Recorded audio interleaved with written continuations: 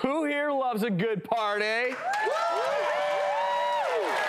Well, one woman threw an epic one for two very special loves in her life, her breasts.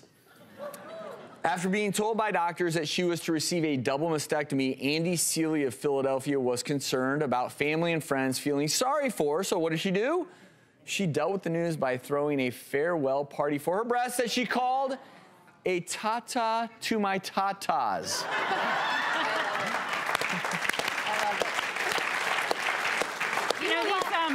These bye-bye boobie parties are not uncommon. I have a ton of patients, obviously, who need mastectomies weekly, and many of them do throw these parties. I've been to a couple, complete with the breast cake in a brassiere and the boobie cupcakes, and it's fun. It turns something mournful and unexpected and uninvited into a woman's life, and brings family and friends together to celebrate their life. Instead, you say, you know what?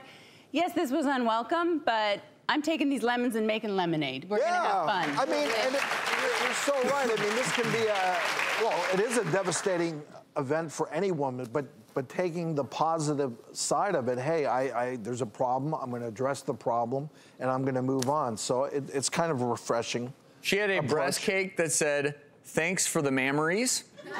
Well, but I also what I like is that she actually said, hey, and had people at the party feel her cancer, right, and say, hey, this is what breast cancer feels like for her, you know, her particular breast cancer, which as a breast cancer connoisseur, you gotta love that, right? Empowering, educational, because, you know, cancers unfortunately aren't just in one shape and size, but that is one shape and size. And now all the women at that party, and maybe some men, know what that cancer feels like, and it's empowering. But what a way to take ownership, what a way of giving a story a different meaning and turning your life around and saying, you know what, I'm not gonna be a victim of this, I'm taking that power, and I'm sharing this moment with my family, because sometimes when you get a news like that for yourself, the fear of the unknown, not knowing what's gonna happen, and then how your family is gonna react. So this is not only for her healing and dealing with this in such a positive, loving, empowering way, but this is also for her family. Yep. So like that, they're not worried, because what happens when someone gets news like that?